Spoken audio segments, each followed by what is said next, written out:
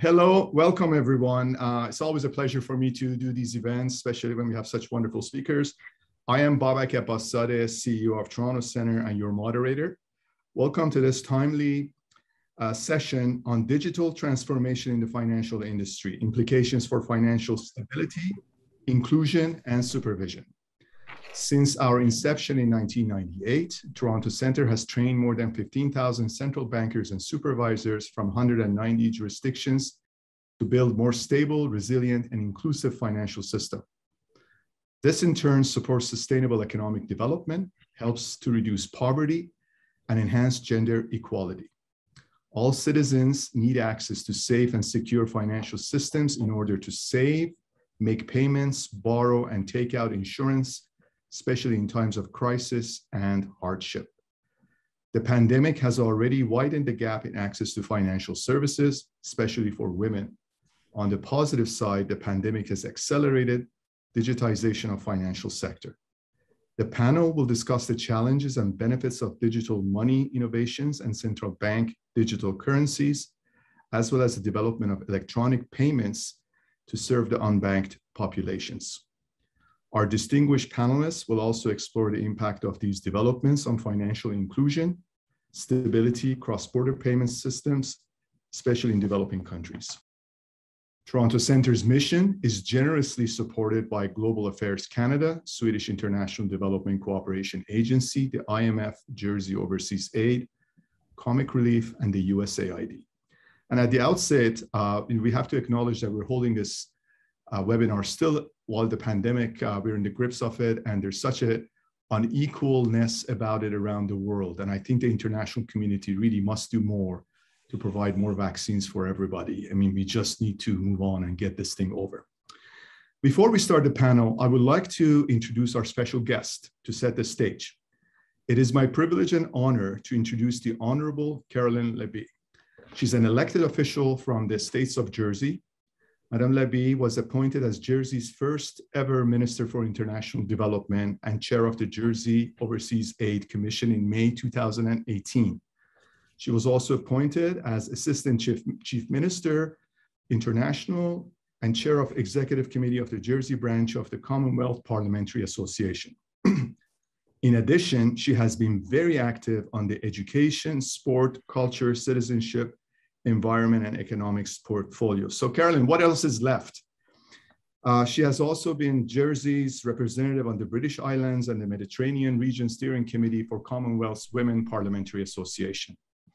She has a very, very big active portfolio. Before joining the parliament, she also worked in the finance industry before entering politics. I had the pleasure of meeting Caroline in Jersey in 2019, before travel restrictions were introduced. And I was very impressed with her passion for international development and promoting stable and inclusive financial systems. It is really my pleasure to welcome you, Caroline. Please go ahead. Thank you so much, Babak. It gives me a great pleasure to open this meeting today, and I'd like to take this opportunity to thank the Toronto Centre for bringing us all together. We're here because we believe that use of and access to financial services is crucial in driving global development. The benefits of financial inclusion are hard to overstate. As we all know, there are roughly 1.7 billion people around the world who are unbanked and do not have access to financial services. This means that they cannot easily save for their children's education, take out a loan to buy seeds and fertilizers, or buy insurance to protect them from medical or natural disasters. Microfinance plays a key role in international economic development. It is a powerful instrument and empowers those that are traditionally marginalized and is a sphere reliant on and daily strengthened by digital innovation. The rapid growth and adoption of digital services poses challenges to financial stability, which we will discuss later today. The COVID-19 pandemic touched our lives in many different ways, and adopting new technology became vital in order to maintain social connections, provide educational needs, and sustain economies worldwide. The crisis also served to highlight and heighten existing financial, digital, and social divides across all jurisdictions. The need for dependable access to financial services and how this access aids the management of financial emergencies has never been clearer. In common with most forms of adversity, it has been in poorer nations without the healthcare access to financial support and social safety nets that many of us rely on, that the impact has been most severe. In 2020, the number of people living in absolute poverty rose for the first time since 1997. And as you will know, the World Bank estimates that in 2021, an additional 150 million people will live below the poverty line because of COVID-19. Jersey looks to add value to the field of financial inclusion through our significant access to knowledge and capital in addition to our ODA. And as one of the best regulated financial centres in the world, we particularly appreciate the importance of high quality financial supervision. Jersey Overseas Aid's financial inclusion programme targets poor and marginalised groups, with a particular focus on empowering women and on improving the efficiency and profitability of agricultural value chains.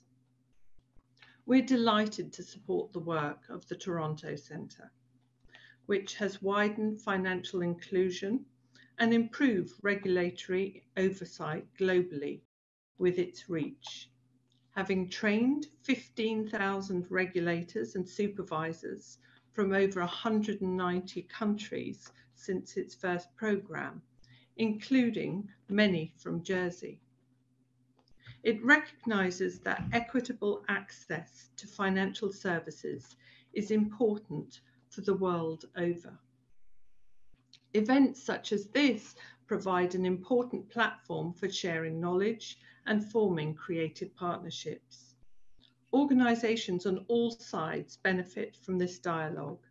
The shared experience of recent years has highlighted at once the need for further technological advancement in public, private, philanthropic and development finance centres, and that universal access is within reach. Once more, I'd like to thank you for the opportunity to speak today, and to Toronto Centre for facilitating this discussion. I am truly honoured to introduce the distinguished panel, and I look forward to witnessing the developments this forum brings. Thank you very much, Carolyn. Those were very insightful remarks. I think they set the stage very well for this discussion. And thank you so much to you and the Jersey Overseas Aid for championing international development and the nice plugs about Toronto Centre. Very much appreciated. Now it is my pleasure to welcome our distinguished panelists who are notable international authorities on this topic, as well as being international influencers. They're no strangers to this community. I'm not going to be reading their bios. You have seen their bios. We've distributed them to you, but I will draw on their experiences as I ask some questions. It's my honor to introduce you to Dr. Patrick Njoroge, a good friend and governor of Central Bank of Kenya. And Patrick, congratulations on the 50th anniversary of the Central Bank of Kenya and the launch of your book, which is very important. I had the pleasure of attending the video ceremony yesterday, the virtual ceremony.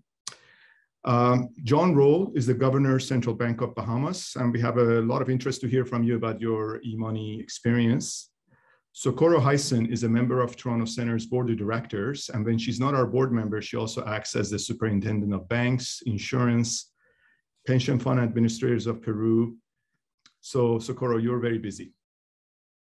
Eshwar Prasad, we're very honored to have him as our first-time guest, is a Nandlal P. Tolani Senior Professor of Trade Policy at the prestigious Cornell University and Senior Fellow of Brookings Institution, and an author of a noted book, which I will reference during this discussion.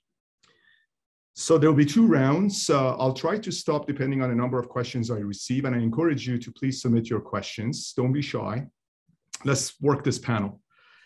And I will take a break so that we can answer your questions, then we move to the round two, and we go from here. So without further ado, let's start. Eshwar, I was wondering if I can pose my very first question to you.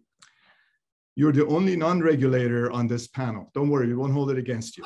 And as a noted academic, you have had the chance to reflect on these issues from a broader perspective. Most of us are just in the thick of the battle. In your latest book titled The Future of Money, How Digital Revolution is Transforming Currencies and Finance, you detail how accelerating financial change, such as the rise of cryptocurrencies, will transform economies for better or for worse. I'm really interested to learn more, but I will ask you to please keep your comment to about 4 to 5 minutes so we can circulate the panel. Thank you. Go ahead, please. Thanks to you, Babak, and your colleagues for organizing this panel and for having me, along with such distinguished colleagues, to talk about these important issues. Financial innovation, of course, is nothing new, but I think we are at the threshold of a really dramatic transformation in the nature of financial markets and institutions, and in the very nature of financial intermediation. And this is going to have a lot of benefits, as our lead speaker already pointed out. The new technologies provide avenues for financial inclusion that is going to bring a lot of benefits, especially to low-income households, to small-scale entrepreneurs, with these effects being particularly important for low-income and developing economies. But even in an advanced economy such as the United States, where about 5% of the adult population is still unbanked or underbanked, there are many benefits to be had. I think access to low-cost digital payments is going to be a boon for consumers and businesses. And the new technologies, I think, are going to also make it more easy to get over the many frictions and impediments that now bedevil international payments in particular. And as we all know, international trade, plus the sort of remittances that economic migrants send back to their home countries, are quite important in terms of international capital flows, again, especially for low-income and developing countries. Now, of course, a lot of this revolution was underway even before Bitcoin emerged on the stage, but the emergence of cryptocurrencies has certainly given a boost to these developments that I think are going to lead to more direct forms of financial intermediation that connect savers and borrowers, that provide easy access to financial instruments, make it much easier for new entrants to join the financial system. So all of this is a positive. Now, of course, there is a great deal of discussion about whether Bitcoin and other decentralized cryptocurrencies are in themselves going to be transformative. My own view is that Bitcoin, of course, as a medium of exchange, is not going to work very well. It has fundamental flaws, including its unstable value, the fact that it has a very low transaction volume that can be processed on the network, and a variety of other flaws. Certainly other cryptocurrencies are coming along that try to fix these flaws, stable coins, for instance, that try to provide stable value and thereby provide more efficient digital payments by essentially being backed up by stores of fiat currencies. And there's an interesting irony there, because cryptocurrencies, after all, were supposed to get us away from government-managed payment systems, but in fact, they seem to be getting their legitimacy from the backing by fiat currencies. My view, however, is that the real legacy of Bitcoin and other cryptocurrencies is going to be the blockchain technology, which, by providing the building blocks for decentralized finance, I think will make a much broader range of products and services, in addition to low-cost digital payments, widely available. But there are risks as well. I think there are fundamental divides in our societies, especially unequal digital access, the lack of financial literacy, that could lead to existing problems being exacerbated by these new technologies. In addition, I think the new technologies are going to lead to substantial changes in financial intermediation, including possibly challenging the structure of traditional commercial banks. And of course, commercial banks are crucial in terms of the creation of money in modern economies. They are very important in terms of the transmission of monetary policy. So as we look around to the challenges that central banks face, both the implementation of transmission and monetary policy are going to face very significant challenges. In addition, I think there is going to be an aspect of low-income developing countries and small open economies being challenged. This is an existentially challenging moment for some of these economies, where I can well conceive of digital versions of major currencies such as the dollar or the Chinese renminbi, or perhaps even stable coins backed up by corporations such as Facebook that really challenge these currencies. So I think we are at a stage where there are many benefits to be had at the country level, at the level of individual households and businesses. But I think we have to be very cognizant of the risks this poses in terms of monetary policy in individual economies, in terms of the monetary sovereignty, indeed, of certain economies, and the possibility that these technologies might, rather than bridging, might end up exacerbating the existing divides in our societies. That's actually, thank you, Dr. Prasad. That's actually really good, because one of the things that you highlighted, or a subtext that I'm hearing from you, is it's not an easy transition. It's not an easy thing to talk about. We're going to deal with it today. And there's regulatory issues. There's all kinds of various issues to grapple with. But the elephant in the room is the consumer, right? The consumer is not happy with their big traditional financial institutions. And there's a chipping away happening. And now we're finding this and fintech and everything else. And what does this central banker to do, right? So those are really at the nub of these things. So let's just move on to Governor Rolle. It's a pleasure to have you, sir. And I noticed you went to University of Western Ontario. That's where my niece and nephew are studying right now. So good for that for you. You're the champion of e-currency race. Bahamas became a global leader in e-money last year when it launched one of the world's first central bank digital currencies, the sand dollar. You have been working on central bank digital currencies since at least 2016. What have you learned so far from your pioneering role, and what have been the biggest obstacles to your efforts? Thank you. Oh, thank you very much, Babak. And let me also thank the Toronto Centre for hosting this event. I will clarify that we conceived of a central bank digital currency probably around about 2018, but it encapsulated into a longer process of payment system modernization, where the push towards recognizing the kinds of system we needed for electronic payments materialized around about 2012.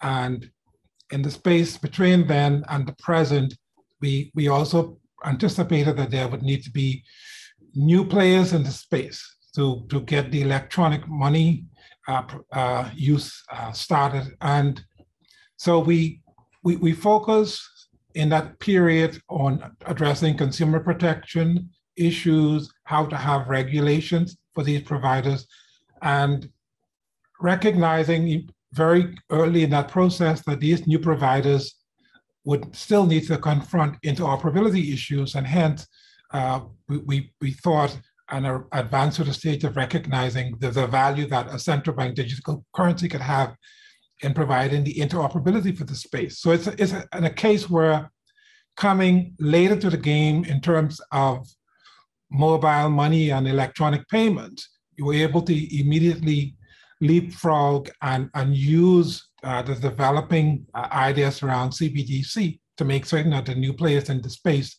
could be fully interoperable.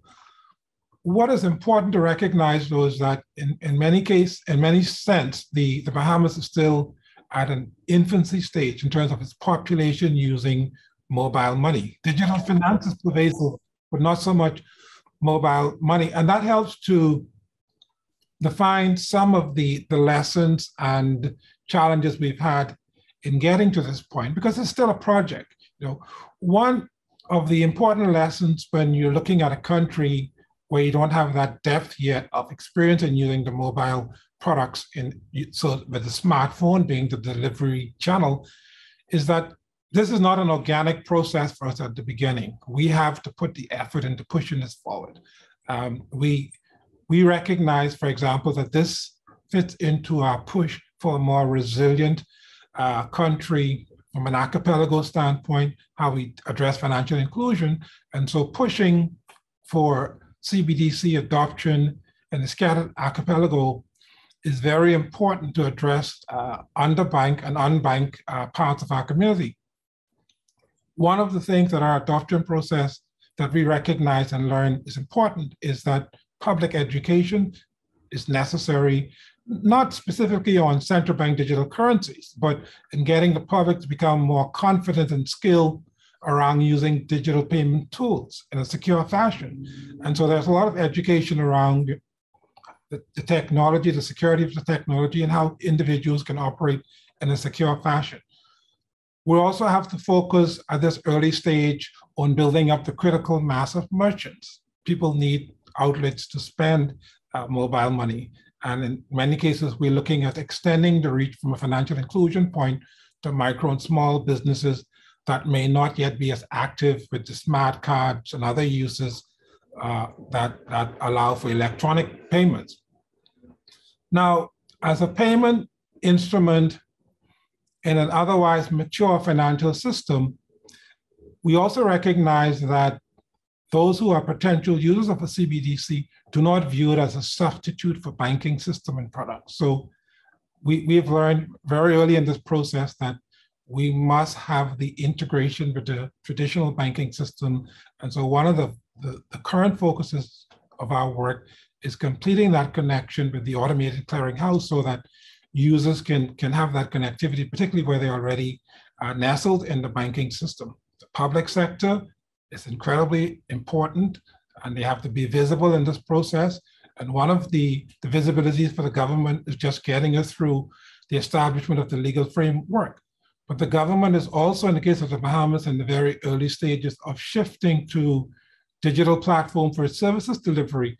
And because they're integrating the sand dollar into their payments options, that's going to be a very important push and a show of leadership in terms of how we get the country moving along in adopting digital. And it also speaks to the financial inclusion aspect, because government services need to be accessible, even at the payments level, to all stratas of society.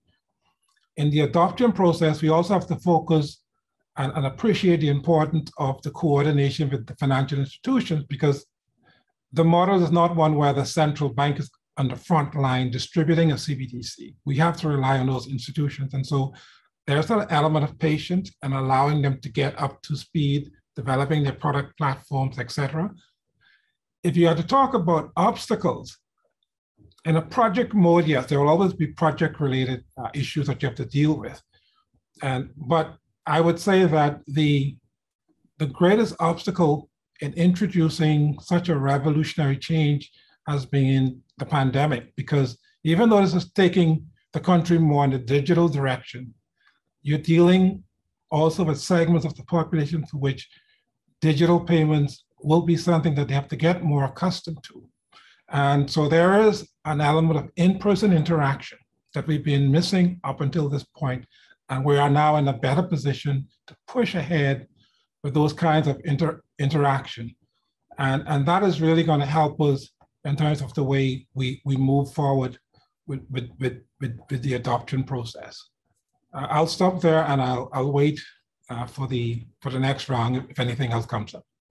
Thank you, Governor. I just want to connect something I heard, a theme or a connective tissue between your comments and Ishwar's, in a sense that he at some point mentioned the fact that it's ironic that cryptocurrency and these things were developed to sort of decentralize, and now the governments are stepping in. But in a way, as I'm listening to you, I think there might be some wisdom to government stepping in, not a wholehearted endorsement of that, but the fact that if nothing else, you're introducing some degree of competition. We've seen it in elsewhere as well.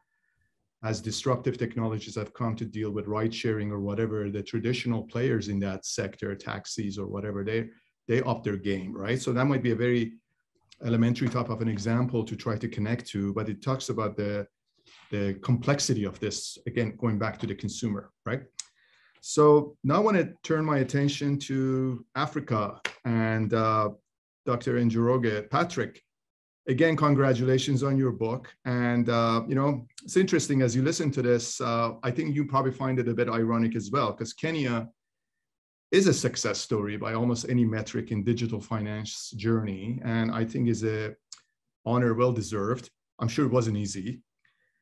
And goes way back, which probably helps some of the battles that you experienced with the pandemic. So as you reflect on that in this conversation, in your view, what were the pillars that have anchored your financial transformation journey, and are there any lessons for us? Thank you. Thank you very much, Babak, and good morning, good afternoon to all of you. And thank you, Babak, for joining us yesterday for the book launch. That was good. But in terms of your question, I think, I should also say that I really appreciated what Esra and my brother John explained just now about their respective journeys that they described.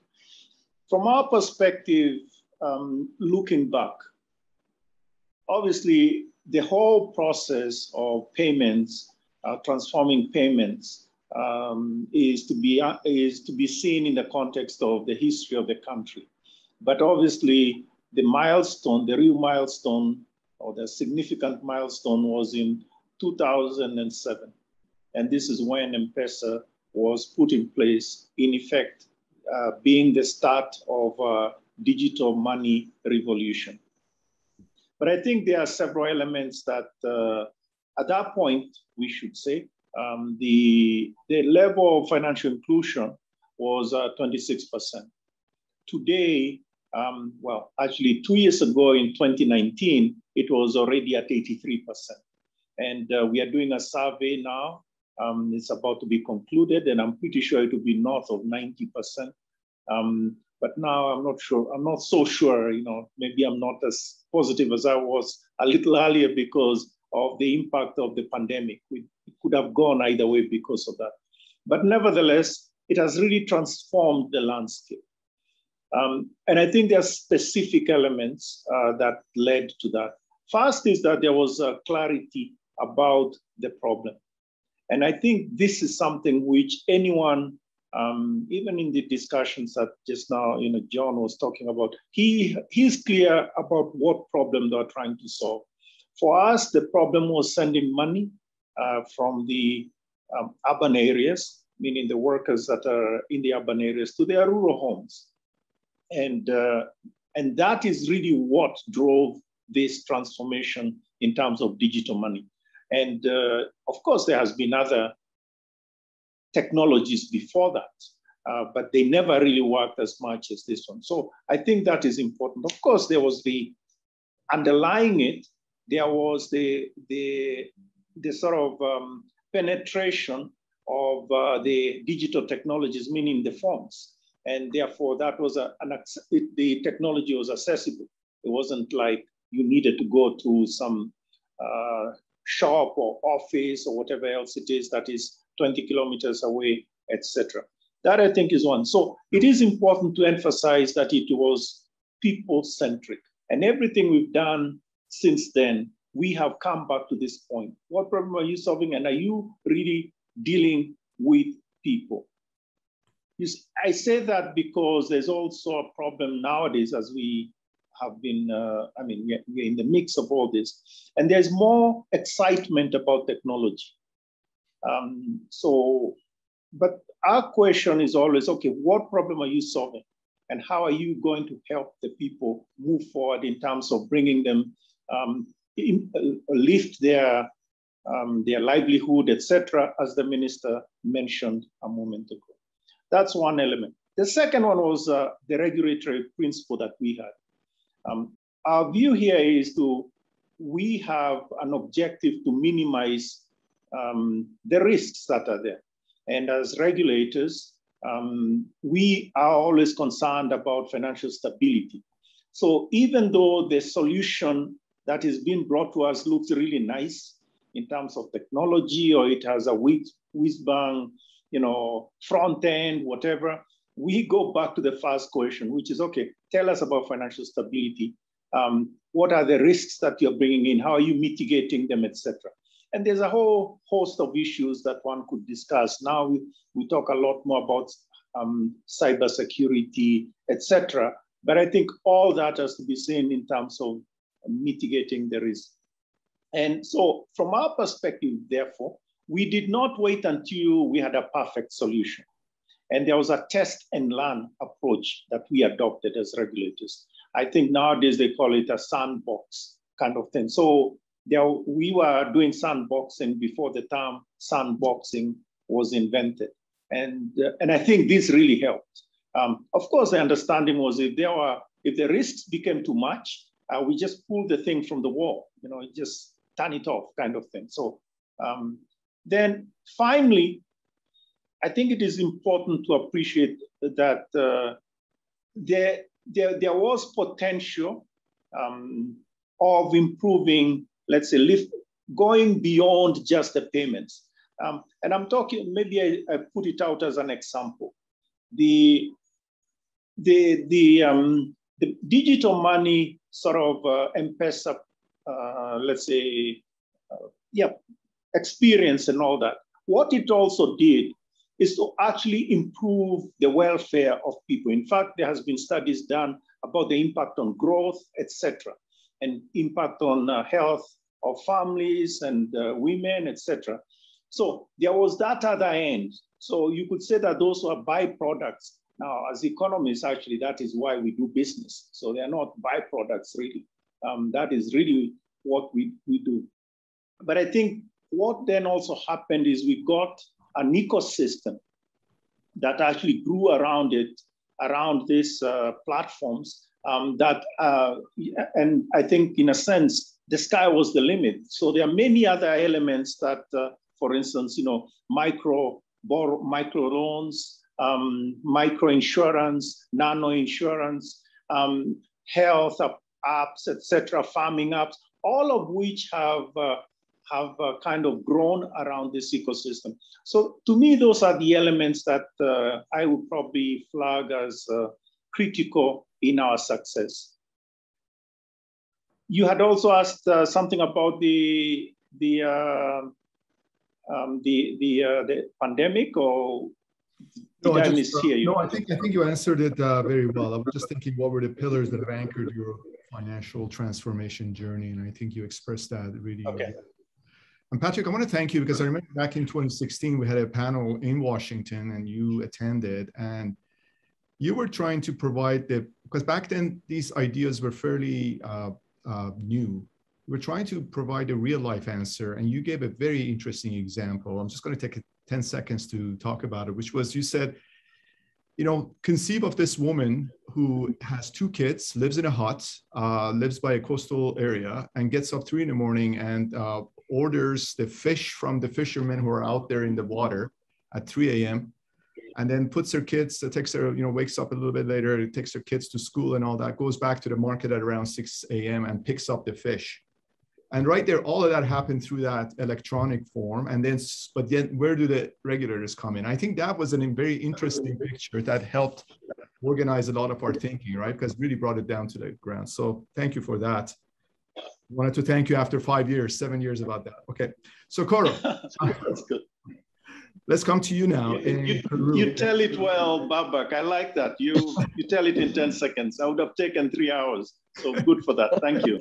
I missed a lot, though, in that 10 seconds.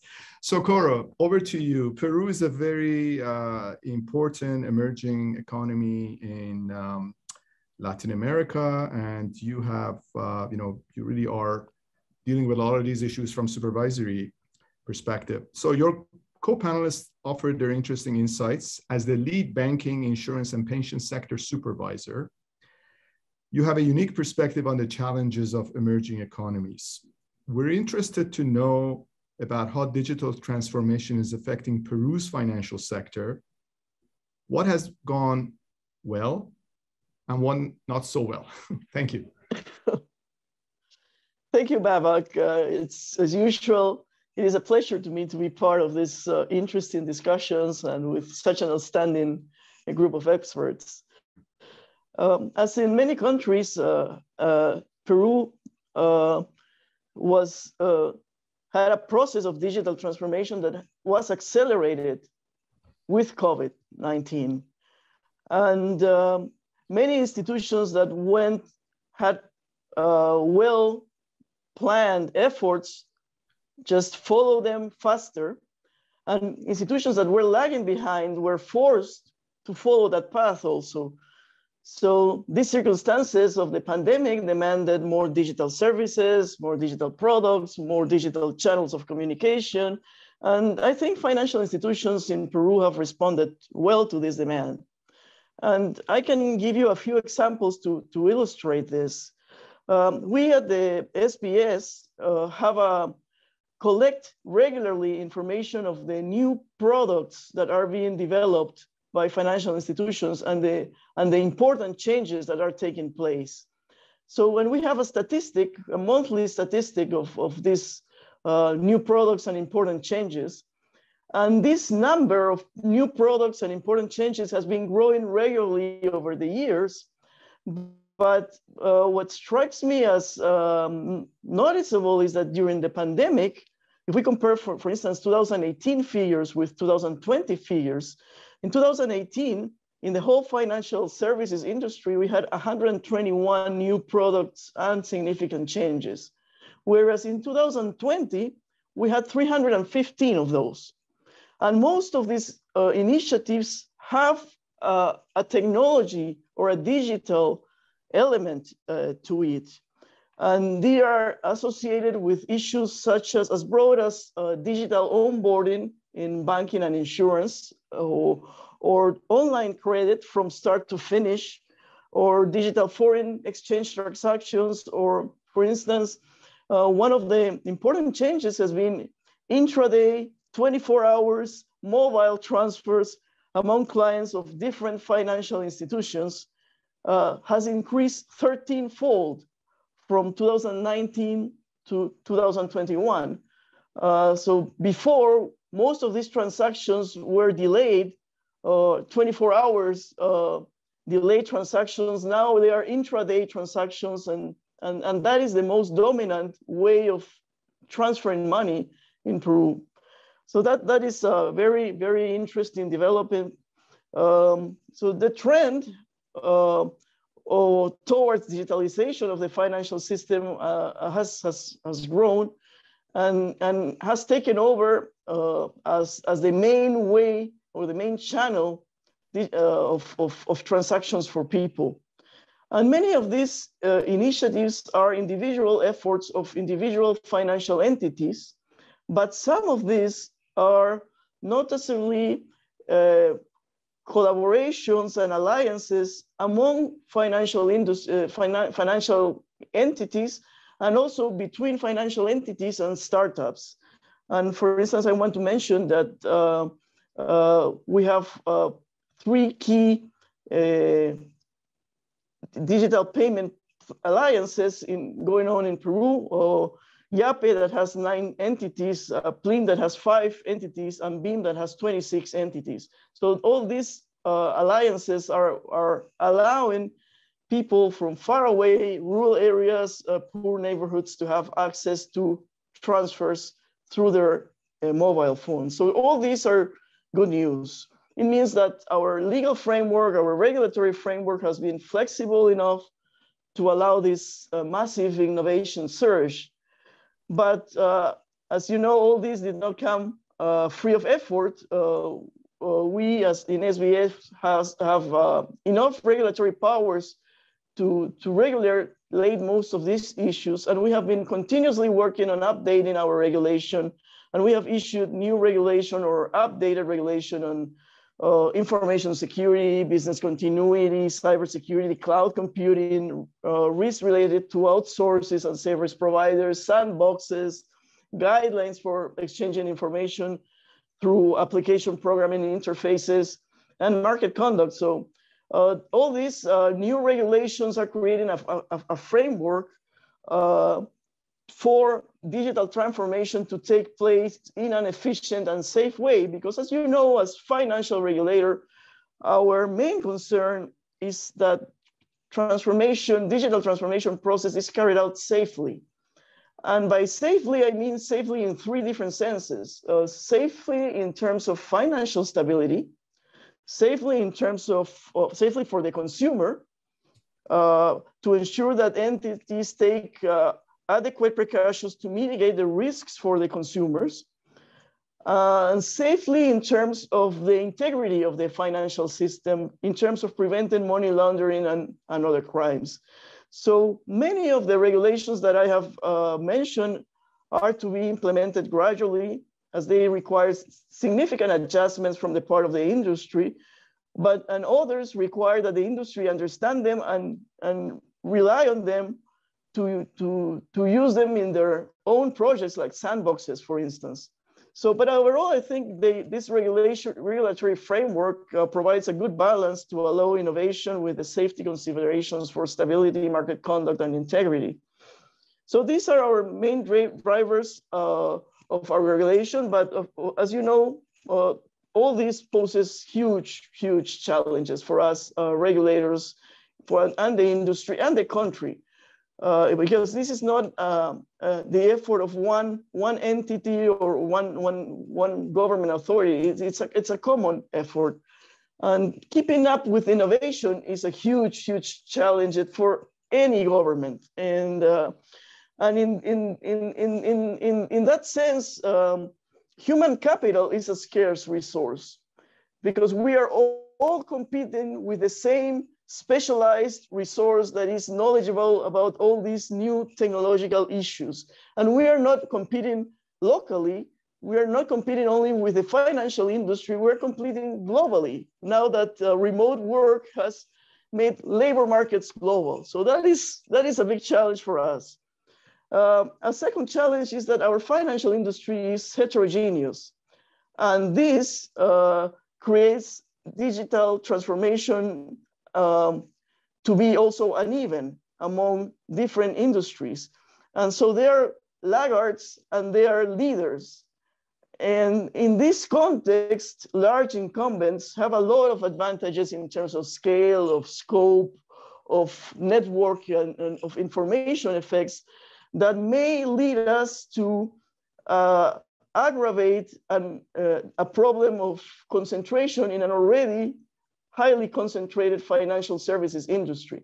And although as a financial regulator, we do not have a mandate for competition, we as SBS do share the concerns of other authorities about the increase in concentration that is also a byproduct of digital transformation. That's another thing. We have Peru has challenges in terms of geography, financial literacy, infrastructure, as many emerging countries, and all these require a huge strategy. That I'm going to talk about that probably later in a different question. And in SBS, we already have our own challenge, because we are dealing with our own digital transformation in terms of applying technology to supervisory processes for market conduct, for anti-money laundering, and for other things. So all this makes it a very, very interesting time to be working at a financial regulator. So, and I am not mentioning the international challenges, because that is a huge thing. There are many of the issues we are dealing with that are uncharted territory, not only for an emerging market, but Peru, but for all authorities. We don't know how to deal with big techs. We don't know what is the scope for open banking. I mean, there is a number of things that are unresolved at the international level. So thanks. It is very interesting. It is interesting. Yeah, you don't want to scare us too much with all the challenges right away. It's still a little bit early in some jurisdictions, but you know, as a supervisor, you have a very tough job. I always, think about that, because you don't get to set those policies. You don't get to set the decisions, but you have to enforce them. When things go wrong, it is your role. And you said something very interesting at the very end, you're mentioning how you have your own digital transformation challenge at the supervisory institution. So it kind of reminds me, doesn't it remind you a little bit of, the airlines, they say in case of emergency, put your own mask on first and then the person next to you, so you kind of have to do that. So we have a couple of good questions from the audience. Let me see if we can answer them and then go to the next round.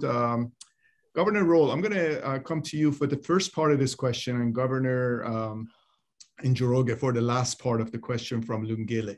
So we have a massive number of different cryptocurrencies, Governor Roll, tokens, e-currencies, etc. How do we create a synergy between different consumers if there's such an immense complexity and availability of digital currencies? Thank you. That's an excellent question, and it gets at the issue of regulation, as well as it gets, I think, at how we distinguish between how these various cryptocurrencies are being used. In the central bank digital currency space, our emphasis is on payments. And so making sure that we have something that's reliable for payments as opposed to an instrument that is serving both a payments need as well as speculative uses, which complicate some of the concerns that consumers might have. But at the same time, I think this question is bringing out that if we are using these instruments for payment, just like fiat currencies, there has to be a market for the exchange. And in the digital space, I think it again highlights that the issue of interoperability goes beyond just the domestic financial systems. And we will have to look at how, in a regulated fashion, you can determine the standards by which instruments can tap into an interoperable network. That is one of the ways that one has to deal with this. Security is an issue, and there are two elements to security, but the one I think that we have to focus on, aside from just the infrastructure and the hardware, is really the end users. And that is a big part of the emphasis in the Bahamas, as I'm sure it is in other countries where you're trying to get the population to migrate to greater use of digital technology. So focusing on the user as one of the first lines of defense around security is important. As the first issue, as I said, we have to look at how we regulate the access, because in our space, the emphasis is really on the consumer protection issues. And that has to be addressed as well in the crypto asset space. Thank you. And Governor Njoroge, Governor Roll addressed some of those securities issues, but do you also have any views on how do we ensure the security of this digital financial world, given that you had a bit of an early mover lead in this in your own country? Like, what do you think about this question? Thank you, Babak. I think first, I would say there are several levels that one can look at, or several ways of looking at the question or the answer to the question. And I think first is you do need to have what I'll call basic, let's say, principles or rules about how data is transmitted, how data is saved, and who has what access. And I think now, when we started off, we didn't have GDPR. Nowadays, I'm talking of those rules that explain how we should keep data in particular ways. So I think that there is a sort of underlying set of questions that need to be dealt with. That is one. Secondly, I think as you move into the various products, you begin to they begin to have their own, let's say, specific questions. And I think the issues that Esther just now earlier talked about, the Bitcoins, etc. We know that at the beginning, these were being used for, to support illicit transactions, illicit payments, and things like that. And I think we as regulators, we were very clear that we cannot support that in any way. It goes against the principles of properly functioning economies, etc. So I think the point I'm making here is that you do need to look at the specifics that are there as well. I'm sure on the things like AML, CFT, anti-money laundering rules, those need to be crafted, to be improved as to keep up with the technologies that are there. But I think on the whole, it's a let's say it's a moving target. We need to be ahead of those that are working against us, but it's a moving target. Yeah. So in another way of saying, take the war to those cyber criminals, right? Okay. So yep. Coming to Ishwar, I was wondering if I can ask you a question. I mean, I've noticed your role at the IMF and other stuff that you have thought about is one of the main advantages of fiat currency is that the supply can be increased at any point to meet the demand of the economy. How it will be the case of digital currency? I mean, we all read about how Bitcoin has a limited number, this and that. Most of us are not that sophisticated. How would you answer this question? So one of the fundamental articles of faith among Bitcoin adherents seems to be that it is the limited supply of that currency that maintains its value. And this is a curious proposition for an economist, because if you think about what gives a currency value, it has to have some intrinsic use. And Bitcoin was supposed to be an effective medium of exchange, a decentralized one that you could use with just your digital identities. It's not served very well in that function. So it doesn't have intrinsic value. But the notion that ultimately there can be only 21 million Bitcoins, about 18.5 million have been mined so far, relative to a fiat currency that can be supplied at will by the central bank, seems to be the key determinant of Bitcoin's value. To me, that is a dubious proposition, and it seems to me that it's built on a very fragile foundation of faith. The reality that we face, although it is a somewhat ironic one again, is that it is the ability of fiat currencies to be produced in quantities that can support financial markets when there are times when liquidity infusions are needed, is what gives them value, because we know that in a time of crunch, the central bank can provide that money, which is what gives that money value. But that too is a slightly shaky foundation if central banks misuse that power. So I think the importance of central bankers, such as Governor Njoroge and Governor Roll, maintaining their roles as the guardians of that faith is really important.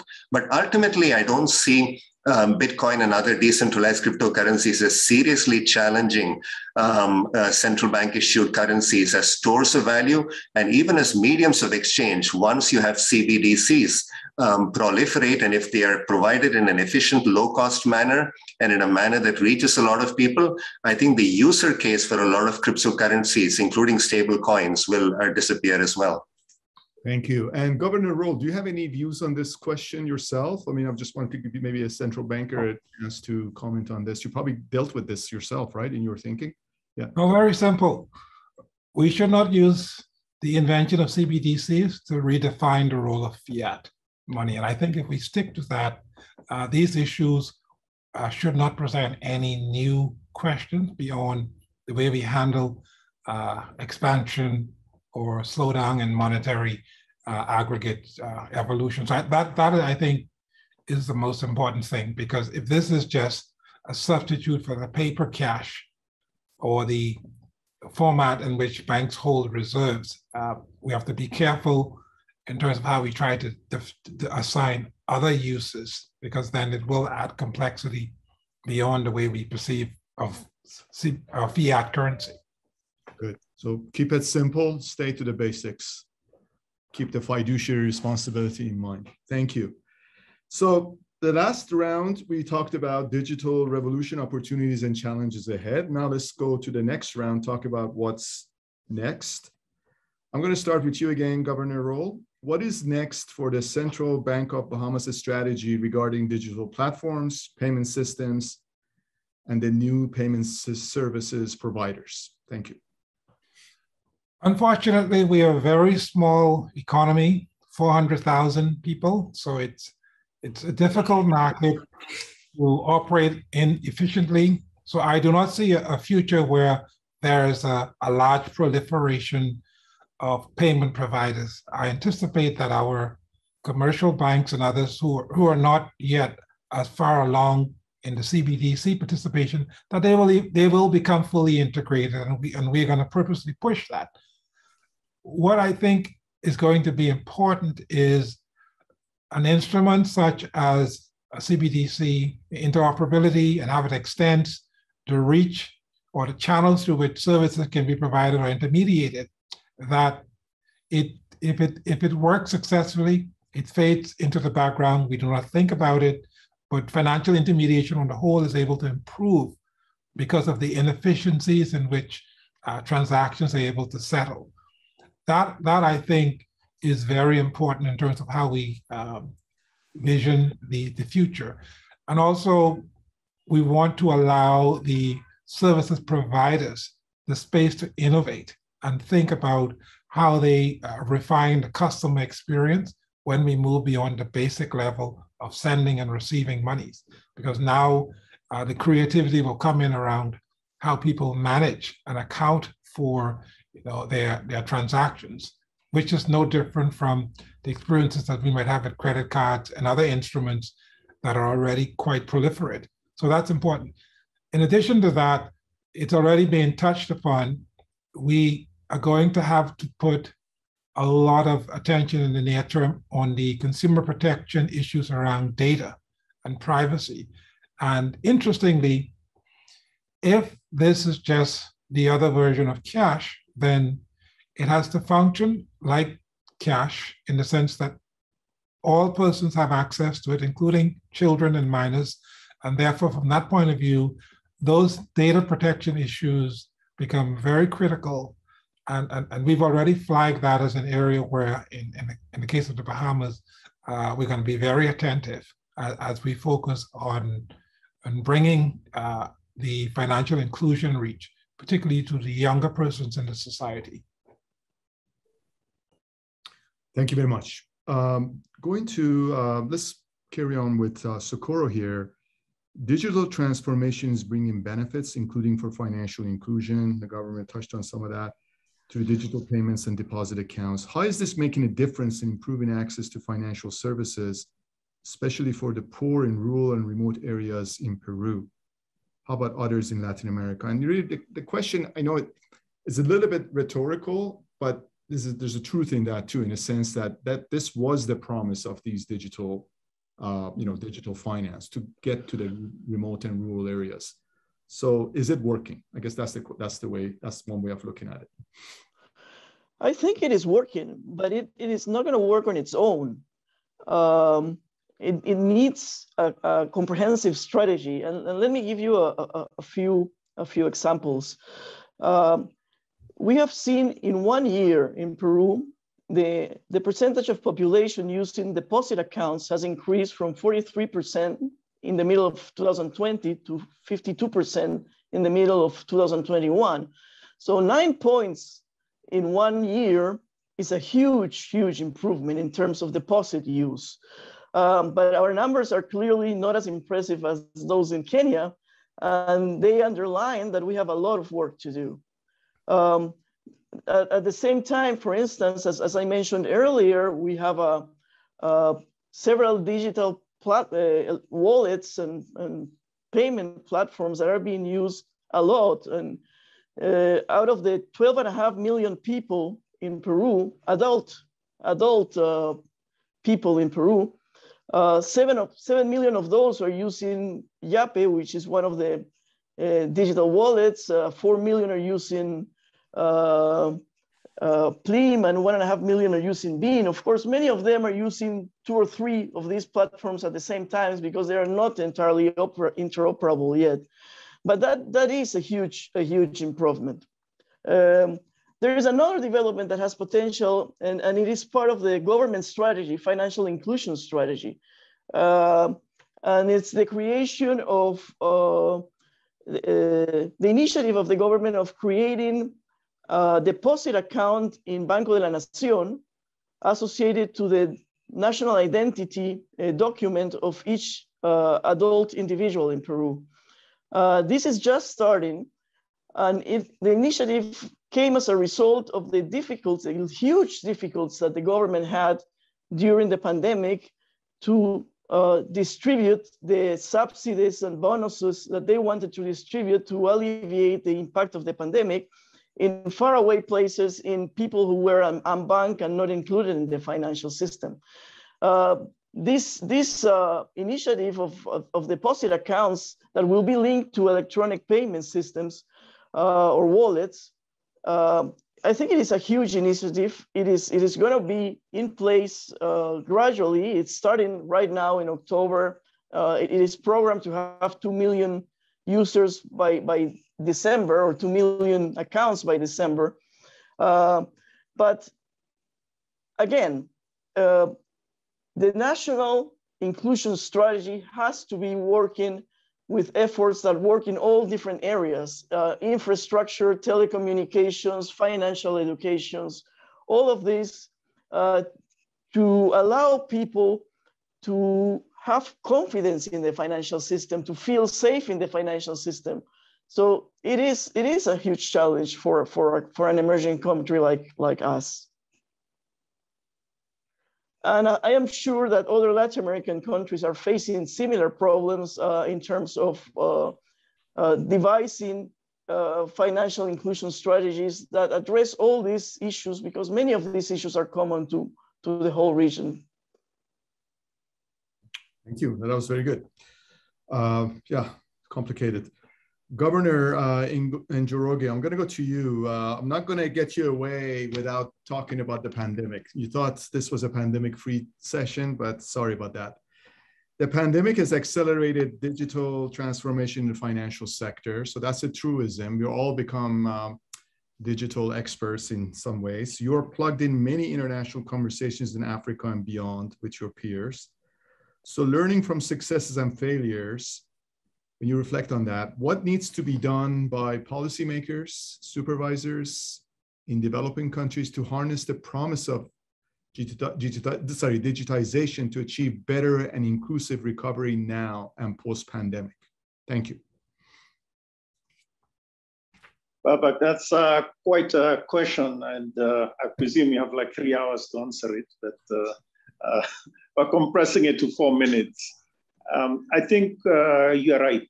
During the pandemic, as well, our other panelists mentioned, there has been significant transformations. Not all of them the right ones, but I think there has been, and I think the digital, the benefits from the digital transformation have really been the silver lining in this otherwise dark cloud. But in terms of moving ahead, I think first and foremost, which is an element we need to remember. I mean, maybe just to say something about Kenya. During the pandemic, we actually had, we cut back quite a bit on transactions that were cash-based, etc. And indeed, not just the cash-based, but also the brick and mortar transactions. And now actually banks, 96% of the transactions that banks are having, they are taking place on the digital platforms. So that is quite a change. And sure, that means a contraction in the sort of demand for brick and mortar, but it is actually a challenge to banks to change their model. Let's be clear, it doesn't mean it's the end of brick and mortar. When ATMs were invented and put all over, people thought that that would be the end of bank tellers. Actually, it didn't happen that way. The banks transformed themselves into something else and really became closer, etc. So that is one point I wanted to make. But in terms of the things that we need to take care of, I would say, or the lessons from this, I think the first is to remind ourselves, as was mentioned a moment ago, there's still a lot of people that are unbanked, that are in the fringes, that are financially excluded, 1.7 billion worldwide. And I think from our perspective, we need to watch that gap. I think we can get very excited about the top end of people, the elite, people that are going for the, interesting, fancy products, but we need to watch that. And I think that's an obligation we as policymakers have to deal with or to keep in mind all the time. A second element, which I think is important, related to this is actually a lot of these people are not included because they lack formal identifications, so formal IDs. And that is something I think Sukuro dabbled into that. But I think the point here is that, yes, that is not something we as bankers will do, but we have to push the relevant arms of government to deal with those things, meaning formal identification. Of course, the issue of connectivity, having connectivity in the various places, pushing the various communication channels out there. That is the second item that I would insist on, and this has been a lesson for us during, well, it was a lesson before, but it was underscored during the pandemic, is the issue of protecting data. I mentioned it as we were before, but I think the point here is that it is important that the companies that are responsible for the data are actually responsible in that way. So they do not misuse the data. We have had, for instance, some of problems with the digital lenders, and they are misusing data. For instance, data that is on your phone, your contacts, and using that to, in effect, have rather aggressive debt collection mechanisms, which obviously are, in our view, unethical.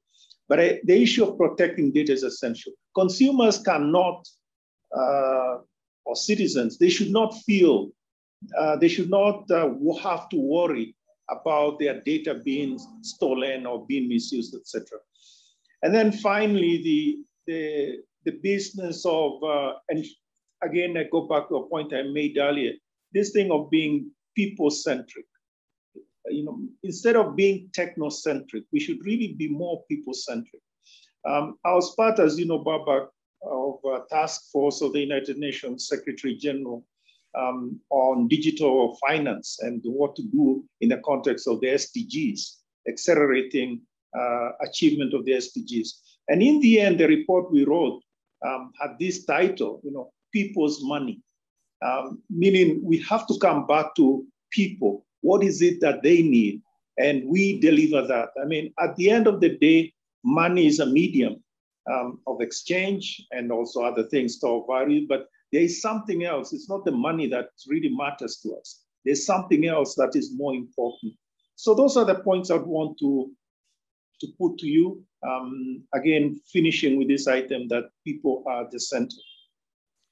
Thank you very much, Patrick. We couldn't agree more with you. People are at the center, and that's why the SDGs matter in everything that we do, while we keep our eyes vigilantly on the levers of the financial activity. You talked about a couple of key infrastructural issues. I'd like to talk about them. Lack of formal IDs, connectivity, but also you talked about important values, protecting data, and putting people first. So thanks for that perspective. I'd like to turn to Eshwar. We've had a chance to think and reflect about what they have said. From your vantage point, does this digital transformation mean that we are seeing the end of cash? Are there any blind spot implications that we may be missing? Thank you. So thank you, Babak.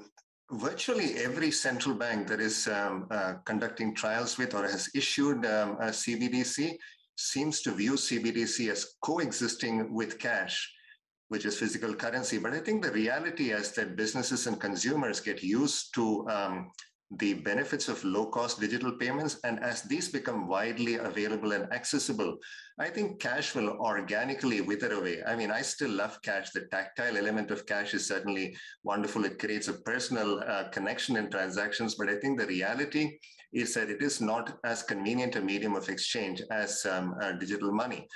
One point that Governor Roll made is actually very important to keep in mind here. digital money does have many possibilities that cash does not have. One can think about, and these have been discussed even in the US, the notion of having certain units of digital money with expiry dates, the fact that central bank digital currency accounts can make it possible to have negative interest rates.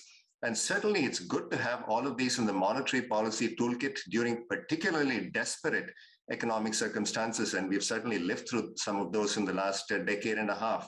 But each of these possibilities opens up questions about whether the faith in central bank issued currencies is going to be maintained at the same level. And that, I think, is something that needs to be thought through very carefully in addition to privacy considerations before we dispense with cash altogether.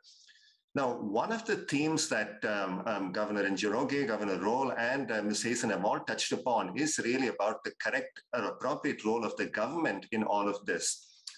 Governments can and should do a lot to ensure financial stability, to ensure the welfare of the people. As Patrick correctly said, ultimately, this is about the man on the street and his or her welfare. But of course, the governments cannot do all the innovation that is necessary. What is essential is to provide enough space for the private sector to conduct and undertake this innovation in a safe way. And certainly many of the dramatic changes we are seeing are coming thanks to private sector innovation. So I draw your attention to how some of these issues have come up and are being resolved in the context of two major economies, China and India. In both of these, digital payments are very fast displacing cash, but these two countries have taken a very different approach. In China, there was a sort of regulatory void that was filled in by private payment providers who provide excellent low-cost digital payment services. But now you have two companies, Alipay and WeChat Pay, that dominate the digital payment space. And this has created a lot of concerns about the lack of entry by new payment providers. And as Governor Njoroge pointed out, concerns about how these companies might be using the data that they collect from their massive customer base and massive user base for commercial purposes. And this is one of the reasons why the Chinese central bank is thinking of issuing the digital version of the yuan, largely so that you have central bank money being relevant at the retail level, but also so that one can ensure some degree of competition in the payment space. India has taken an approach that I think is going to be a template for many other countries to follow. And there are three rails to what is called the India Stack. The first is the biometric identification scheme that provides a form of electronic identity to all of the population, including people in rural areas, people who are illiterate and so on. So it provides a mechanism for bringing people into the financial net. And then the government provides the infrastructure for the payment trail. That is to say, it's provided the unified payment interface, which essentially is a platform that private payment providers have access to with no party being privileged here, where you have the interoperability issues that Governor Roll talked about being dealt with, but you have relatively easy entry of new payment providers, and they can build innovations on top of this infrastructure. So the government does not provide the actual payment services, but sets up the infrastructure. And the third issue is the data rail. Picking up on what Governor Njoroge said, this is a crucial element of the overall financial ecosystem that is developing in India. And the government is setting up a process whereby it will introduce legislation that makes people who provide the data and whose data is being used own the data and decide how it can be used. Because data is power at some level, and you want people to be able to use the data. So there are going to be account aggregators who will build up a database, but it is ultimately users, consumers, who own the data and decide how it can be used. So I think the government can play a very constructive role in making sure that some of these safeguards in terms of financial stability, data protection, investor protection can all be managed without necessarily stifling payment innovation or other types of innovation in the emerging financial system. So there is a middle ground, and I hope that we will see this developing, because ultimately, I think that is the way we can both ensure financial benefits to large parts of the population, but also ensure that we don't create new and unknown risks. Ishwar, that was actually very interesting. Thank you so much. I was not aware of the India stack, but sounds like they were are trying to address some of the very same issues and barriers that Governor Njoroge outlined in terms of the infrastructure and integrity of data. And as we're all talking about this, is very, it brings an interesting example to my mind. In the early stages of the pandemic, every country was trying to figure out how to provide some financial support to their citizens to the extent that they could afford, right?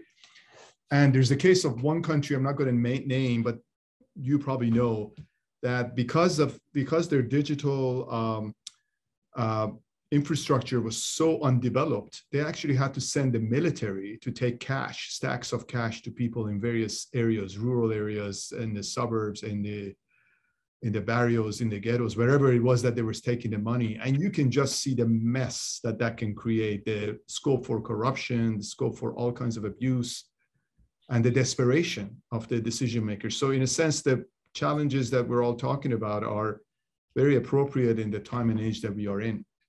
So thank you.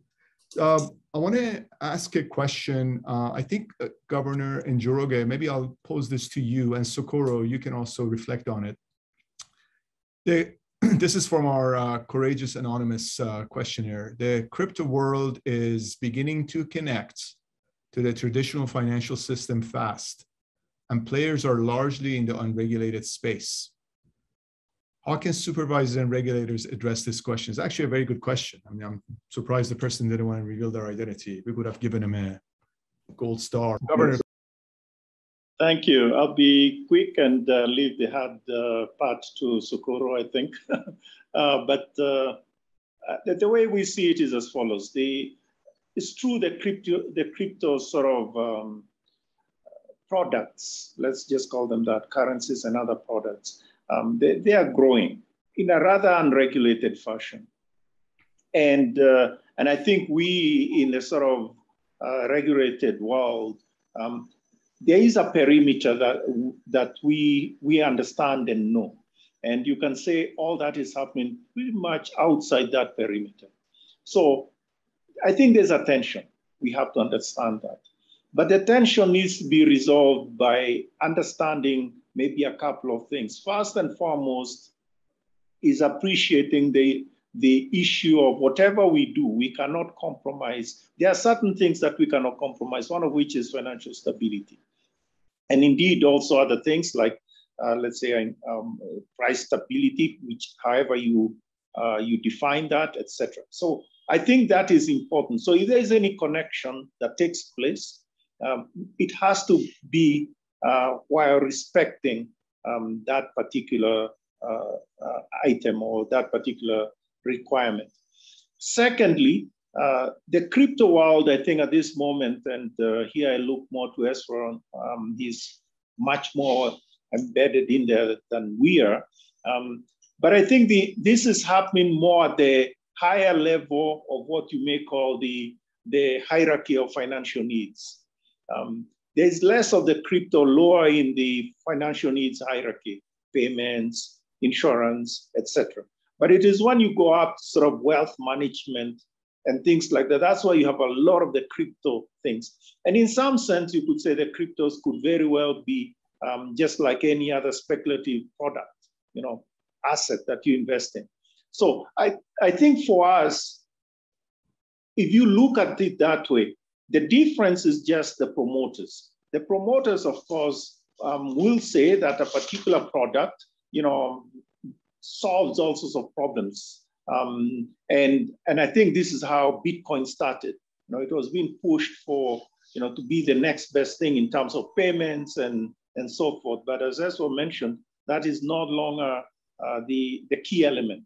But there are many more technically interesting products, that have come out, and not just the coins, but even other, let's say, crypto products. So I would say that there'll always be that tension.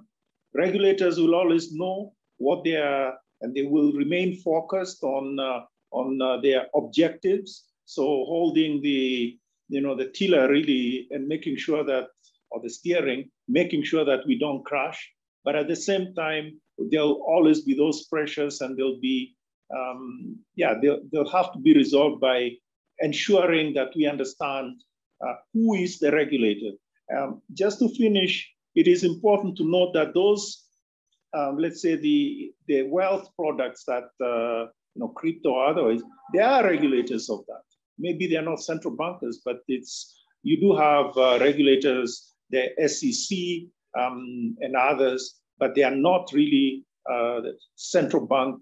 They are not the sort of products that you could say central banks will regulate. So I'll leave it there. Thank you very much. Socorro. Well, thanks for posing this question.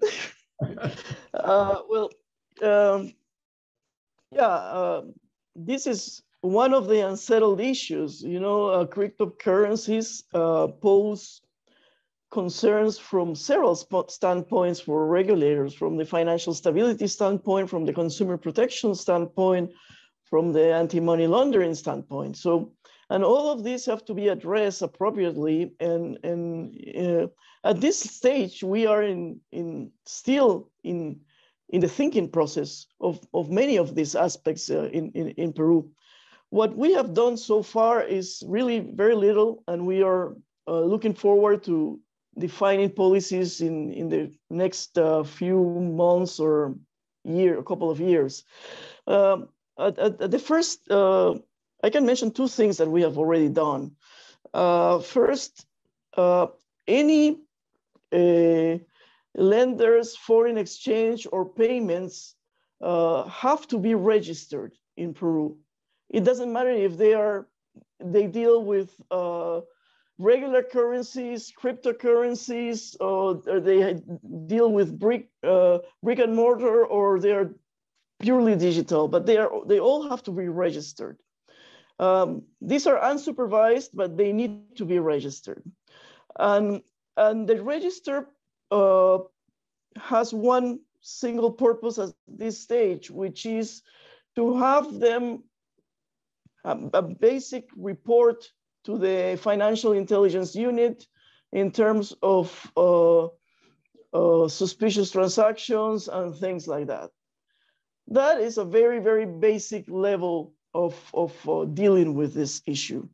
The other thing that we do is, as in most countries, we do have informality laws, which means that to do certain things, you have to be either licensed, supervised, or registered.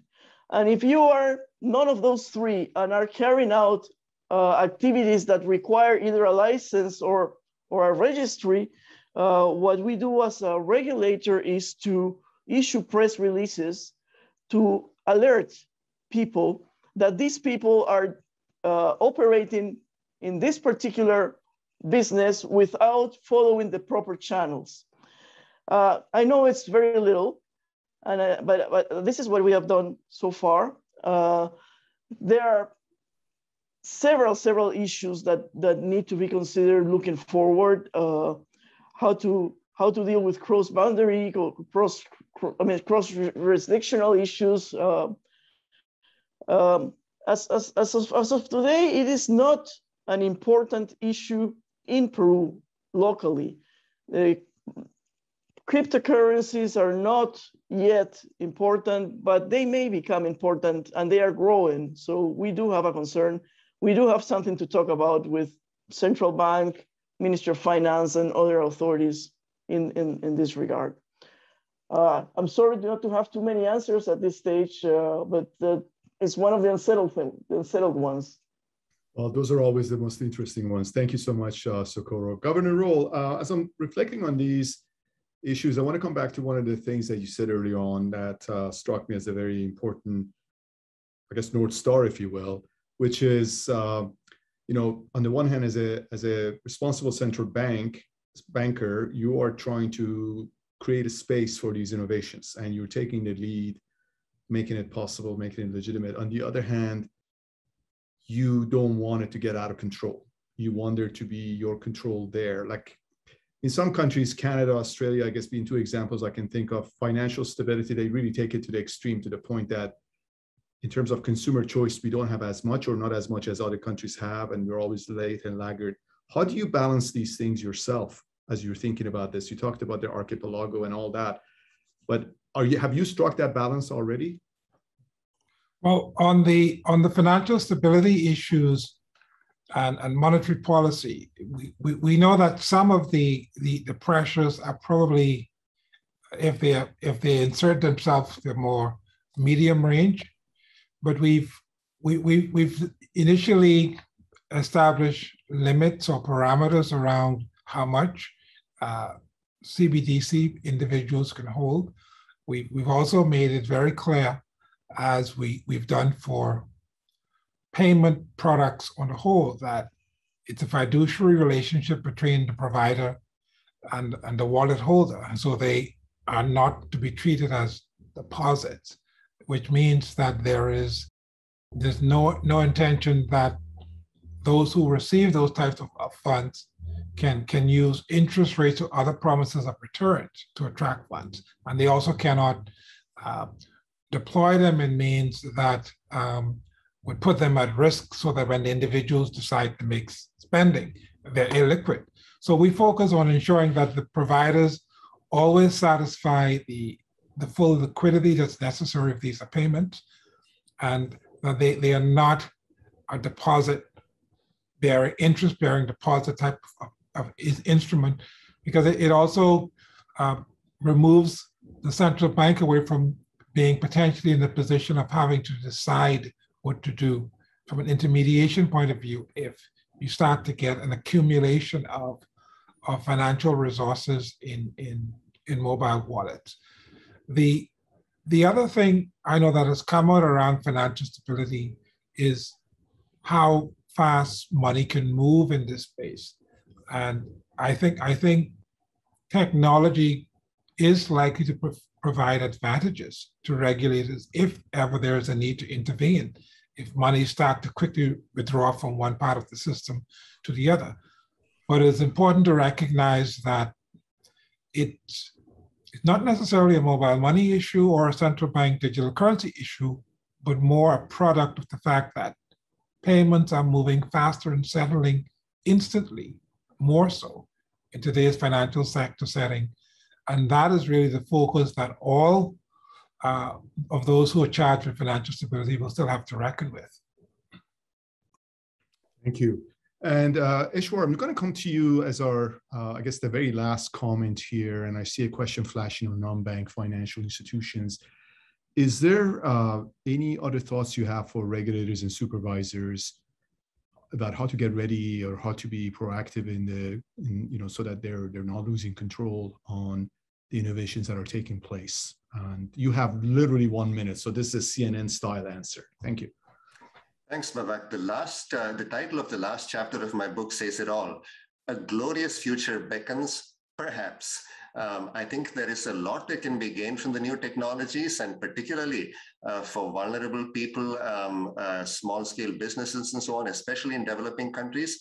But I think there is a very important role that governments are going to have to play, and so that rules of the game, both at the domestic level, but also at the international level, make sure that the vulnerable people, especially low-income households in developing countries, but also vulnerable countries, are not disadvantaged rather than advantaged by all the changes that are coming around us.